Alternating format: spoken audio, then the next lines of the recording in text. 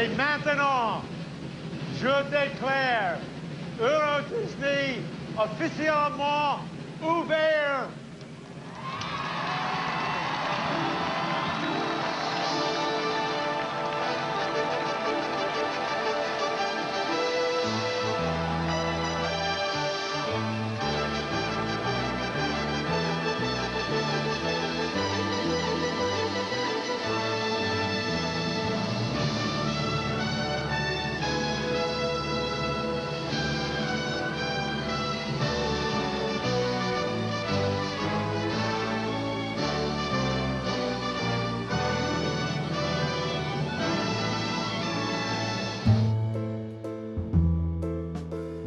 Called Euro Disneyland, it will have cost the Disney Corporation $4 billion. Disney executives are hoping that within a year of opening, 11 million people will have gone through the gates.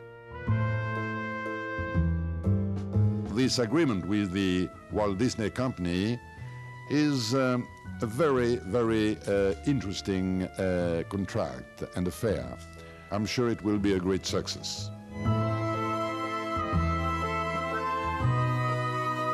Euro Disneyland is dedicated to the young and the young at heart, with the hope that it will be a source of joy and inspiration for all the world.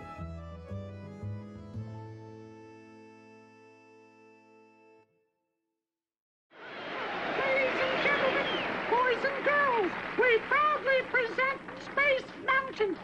On January 15th, 1975, the first Space Mountain opened in the Magic Kingdom at Walt Disney World. The concept for an indoor space-themed roller coaster dated all the way back to the early 1960s, with Walt Disney and Imagineer John Hench discussing a new Tomorrowland attraction to be named Spaceport. After the success of the Matterhorn, Arrow's revolutionary tubular steel coaster, Disney and Hench wanted to utilize the unique ride system. This time, instead of taking guests to the top of the Swiss Alps, the coaster would take guests on a trip through the final frontier. Unfortunately, when Walt Disney died on December 15, 1966, the plans were shelved, as the company was more focused on completing Walt's Florida project. However, after the Magic Kingdom proved to be massively successful upon its debut in 1971, it was clear that an expansion to the park was necessary to meet the strong demand. More specifically, the park needed more e-ticket attractions to appease young thrill seekers. The first solution to this was to create a hasty and abridged version of Disneyland's Pirates of the Caribbean, which would open in the Adventureland section of the park in 1973. The next step was a major expansion to Tomorrowland. This included moving the Carousel of Progress from Disneyland into a new Carousel Theater, building a new people mover in the form of the Tomorrowland Transit Authority, and finally realizing Disney and Hench's dream of an indoor coaster themed after spaceflight.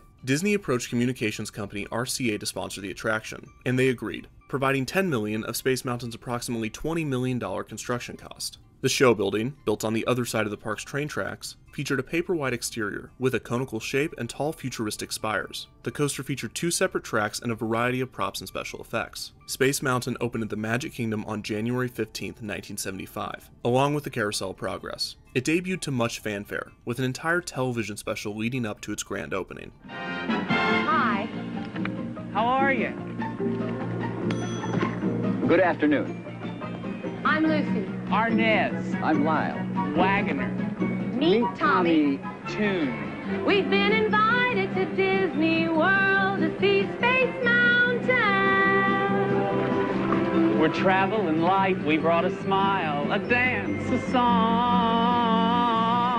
To say Space Mountain was a hit would be an understatement. The ride was so successful that 2 years later in 1977, Disneyland would receive a Space Mountain of its own. A multitude of size and track accommodations had to be implemented in order to fit the attraction into Disneyland's limited space. But the experience of the two attractions was essentially the same, with Disneyland's different ride cars, lack of 2-track system, and smaller size being the main differences. In 1983, 6 years after Disneyland Space Mountain would debut, Tokyo Disneyland would open its gates. The Japanese park featured a Space Mountain on its opening day, closely resembling Disneyland's version. Once again, the coaster received a positive response from guests. In fact, Tokyo Disneyland overall was a massive success for Disney and the Oriental Land Company, the company that owns and operates Tokyo Disney Resort.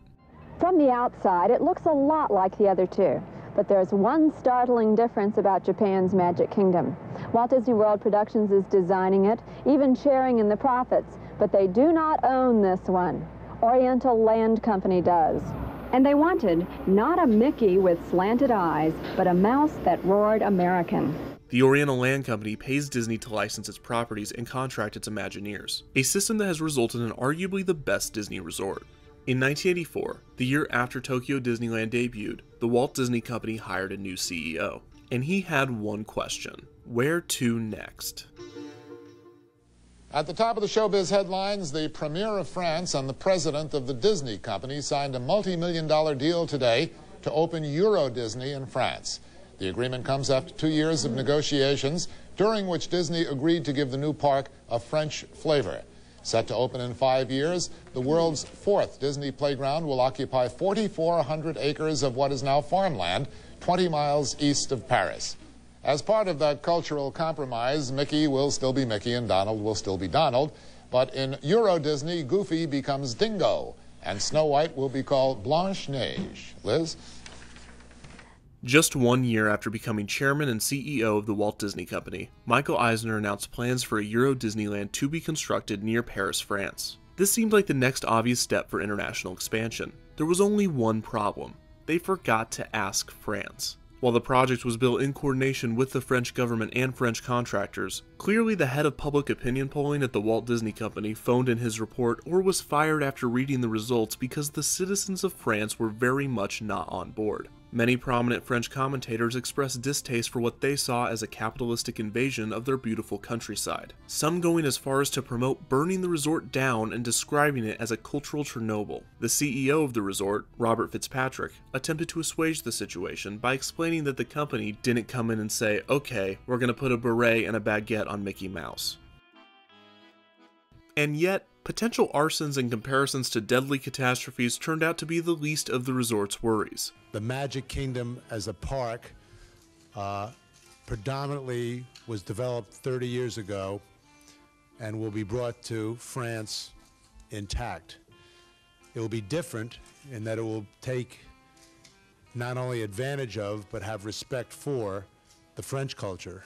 We will be beginning now to look at various different means of financing all of the different parts of Euro Disneyland, and we'll resort to the magic of Disney and hope that that, in the end, makes the dream come true. Here are just a few of the issues that Disney experienced before opening. Number 1. Disney executives such as Michael Eisner require that solely English be spoken during all developmental meetings, sparking outrage among French citizens. Number 2. Disney's cast member guidelines prohibiting jewelry, facial hair, and certain hairstyles not only angered and disgusted the French as a violation of individual liberties, but it turns out that it was also illegal under French law. Euro Disney spokesman Thor Dengelman pointed out that without the rule, the company would not be able to provide the Disney product that people would be expecting. He completely forgot that no one wanted the product to begin with.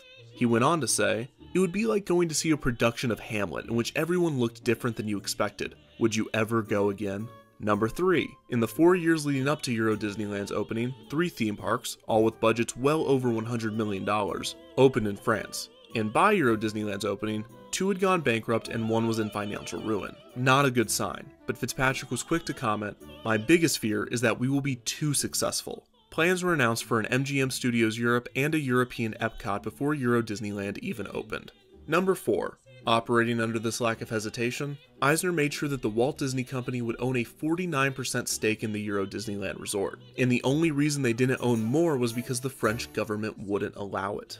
Number 5. At some point, the French government began dropping heavy hints to Eisner and the other executives that perhaps the French would not accept a full-on Disney invasion.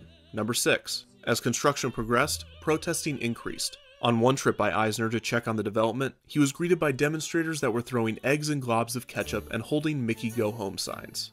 Number 7. Small villages near the resort expressed concerns over the noise that a nighttime fireworks show would make. Number 8. Disney, sticking with their typical policy, banned wine from the French theme park. And finally, number 9. The name Euro Disneyland did not play well in Europe. As Eisner later stated, as Americans, the word Euro is believed to mean glamorous or exciting. For Europeans, it turned out to be a term that they associated with business, currency, and commerce. All of those issues, and I'm sure others that I did not mention, were all present before opening day. So did Eisner and Disney manage to work out all of the kinks, and did Euro Disneyland turn out to be another smashing success for the company? Disney is not known for nailing their opening day events. The opening of Disneyland was disastrous for a variety of reasons, the most cited being the use of counterfeit tickets that more than doubled the expected number of visitors. The opening day of Euro Disneyland, April 12, 1992, had the exact opposite problem. The head of public opinion polling, most likely given one last chance by the company, estimated that around 500,000 visitors could show up on opening day. How many actually showed up? Around 25,000. More people rushed through the gates of Disneyland on the press preview day in 1955 than entered Euro Disneyland on its opening day in 1992. This was for a variety of reasons. First, scared at the potential of 500,000 guests at a park made for around 60,000, the French government, police, media, and Disney attempted to warn the masses not to all come on opening day. This worked a little too well. Also, employees working for the suburban railroad between Paris and Euro Disneyland went on strike, most likely due to the impossible workload of shuttling the projected amount of visitors to the park. Supposedly, 2 bombs were detonated on nearby power lines in an attempt to sabotage the park's opening, although this did not cut off electricity. The attendance numbers for opening day were embarrassing, and Eisner and Disney hoped that this was just a one-day anomaly. Perhaps the most depressing part of the entire situation was that the park itself was brilliant. Spearheaded by famed Imagineer Tony Baxter, Europe's Magic Kingdom was a beautiful, classy, and quaint version of its predecessors. Not only did it have intricate theming and groundbreaking storytelling continuity, but the park maintained a surprisingly calm atmosphere, the theme park equivalent to a Sunday stroll. Baxter and his team did their homework, and had it not been for their care and consideration, the outrage the park caused could have been a lot worse. Baxter made the integration of French culture look easy. This could be due to the fact that he had been drawing inspiration from one Frenchman in particular for nearly 2 decades. Both Walt Disney and Tony Baxter had a mutual appreciation for the work of 19th century French novelist Jules Verne. Verne's novels are among the most recognizable of his era, and his work, along with that of H.G. Wells, popularized the science fiction genre and more specifically, fascination in steampunk technology. Steampunk, as the name implies, is a genre of science fiction that focuses on technology powered by steam, and often features elaborate bronze pipes, cogs, and other metallic structures. Walt Disney would produce feature film adaptations of Verne's novels, the most popular of these being 1954's adaptation of 20,000 Leagues Under the Sea. In 1970, 4 years after the death of Walt Disney, Tony Baxter would begin his work with Walt Disney Imagineering. One of his first projects was art director on 20,000 Leagues Under the Sea Submarine Voyage, which was to debut at the Magic Kingdom in Walt Disney World on opening day. This would only be the first of many times that Baxter would attempt to adapt Jules Verne's work for Disney parks. During construction on Big Thunder Mountain Railroad, Baxter would design the concept for a new land in Disneyland, the never-built Discovery Bay, an area that would have been filled with attractions directly based off of the work of Verne's and Wells. In the late 1980s, Baxter would be given the most control he had been granted yet. He was named the executive producer of Euro Disneyland. With his oversight, Euro Disneyland received the most elaborate Big Thunder Mountain in the world, a breathtaking and unique castle, and the first of any Magic Kingdom-style Disney park to not receive a Tomorrowland. In its place, a new land was constructed, named Discoveryland. Designed by Imagineer Tim Delaney and his team, Discoveryland drew inspiration from Discovery Bay, the work of Vernon Wells, and a variety of other sources. When it opened in 1992, the land looked much different than any Tomorrowland that had come before it, and it actually solved one of the biggest issues that Disney parks have been facing since their inception. The Tomorrowland problem, as has been named by Imagineers and fans, is the issue that arises when Disney constructs or renovates the area, only to have technology catch up to the theming, rendering it obsolete. Put simply, the problem with Tomorrow is that it always comes. But with Discoveryland, Delaney and his team solved this issue. They created a tomorrow that will never come, a tomorrow imagined by the creative minds of the past. Right, when Jules Verne was 11 years old, he ran away to sea as a cabin boy, bound for the West Indies, but his father caught him in the nick of time and took him home and gave him a good ticking off, and quite right too. And from that moment on, Jules Verne made a vow that he would only ever travel in his imagination, and so he did, to the North Pole, to the Moon, 20,000 leagues under the sea, and he took the rest of us on the ride with him. And tonight, Jules Verne returns to France to open Discoveryland, which features his favourite destination, the future.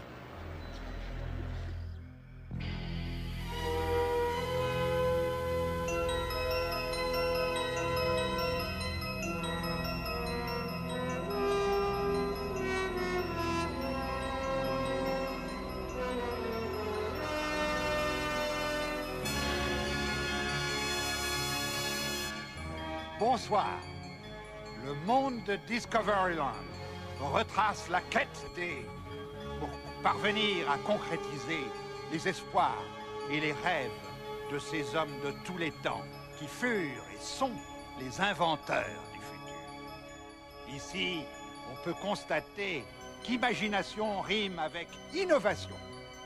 Aussi, j'ai le plaisir d'ouvrir Discoveryland par ce dicton qui depuis toujours a été le mien. Ce que l'homme peut concevoir, l'homme peut l'accomplir.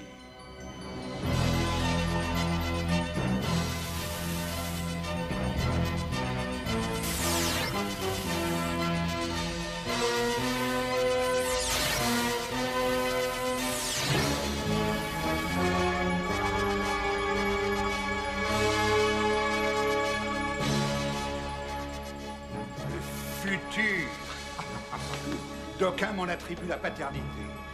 When Discoveryland opened, it featured an Astro Orbiter-style ride named the Orbitron. It also had a Videopolis, themed after the island at the top of the world, the film partly responsible for killing the chances of Discovery Bay at Disneyland. Paris's Videopolis was originally supposed to be a teen dance club, similar to its Disneyland counterpart, but this was scrapped due to lack of interest. Instead, when Videopolis opened in 1992, it featured a show called Rock Shock, a stage show featuring dancing teens that were described as following in the footsteps of Jules Verne. Because when I think of Jules Verne, I think of this.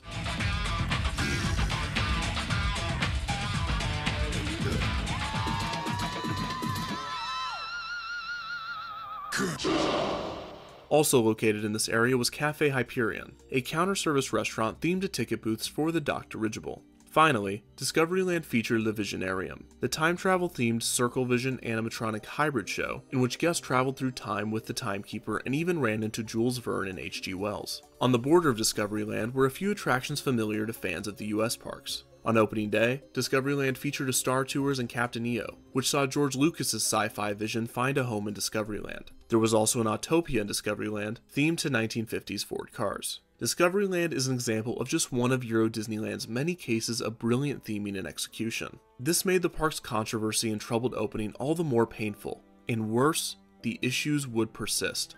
The resort was a disaster. Euro Disneyland's numbers did not improve as expected, and the sheer cost of running all of the resort's hotels were making the financial problems even worse. This was due in part to the global recession in the early 90s, on top of the mixed response from the French locals. In its opening year, the park lost around 3,000 of its 12,000 employees due to alleged poor working conditions. In 1994, just 2 years after its debut, Eisner referenced the possibility that Euro Disneyland might close down completely, and the company began admitting the poor performance and financial issues that the park was facing. But luckily, despite the failure of the resort catching Eisner and everyone else off guard, they had a backup. When looking over the opening day Discoveryland attractions, you might notice that a familiar e-ticket is missing. Imagineers had planned to include said attraction in Discoveryland on opening day, but after going over the budget for the proposed ride, they decided to save it for a few years after opening to reinvigorate interest in the park in case that it waned. They did not expect the situation to be as dire as it was. So with no other options and an increasingly limited budget, Euro Disneyland put all of its hope into the opening of a new Space Mountain. If it was successful, it could potentially save the resort, and if it wasn't, Euro Disneyland would be the first Disney park to become completely defunct.